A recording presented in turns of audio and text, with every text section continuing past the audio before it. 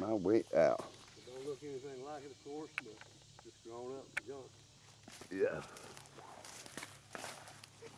All right, so when would it had been cleared further on around over through there? Straight that way. Okay. Yeah, it would have been not here, but once we made that turn heading right is when I first started putting it together that something ain't right, you know. And that's when we started making the walk up that way. And the story.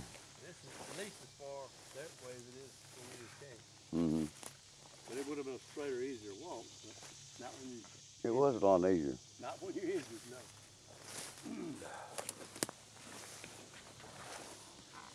It was the same night that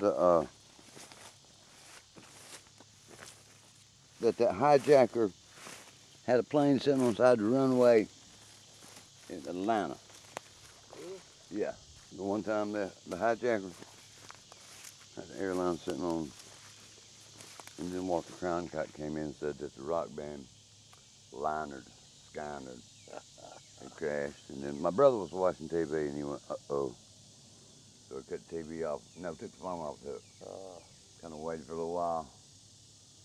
And then you could see a few people kind of riding by parents' house.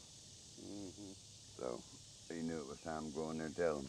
Well, you know, everybody around here, we live out here, you know, rednecks in 77, but they was asking, did Lynyrd Skynyrd get killed? Yeah. You know? It's hard to explain it. Yeah. But for years, I used to get that. Well, didn't no Lynyrd get killed? And I go, yeah. And there was 3 questions they would always ask. Was it a big plane or a little one? Oh, really? Yeah, man. I mean, big planes, you know, crashes is where it's at. Little planes, nothing, which is bull.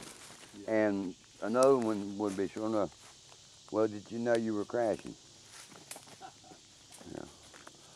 Over the years, I got thinking about it. It wasn't so much that I knew. It was, when this tour started off, it was wind. You didn't know what was next. Yeah, it wasn't. We can either take the road or we can get out here in that pasture going back. I'll follow you. What's the easiest on you? Cause I know. I just don't know. I know that.